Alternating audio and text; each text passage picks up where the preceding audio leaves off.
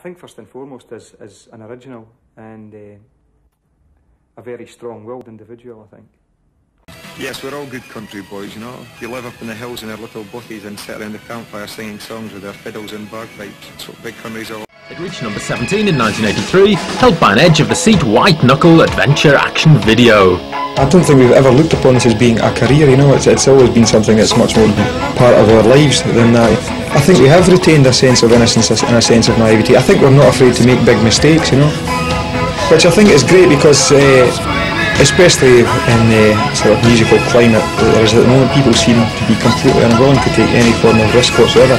Not that we're an avant-garde band by any sense of the imagination, but I think we do have a very well-defined vision of what it is that we want to achieve.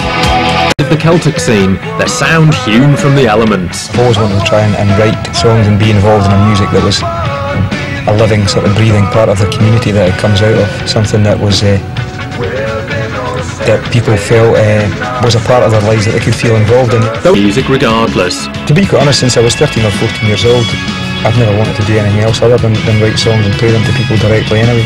That's what I do, you know, and it's something that is just as much a part of my life as a lot of other things, you know. It's the way I live.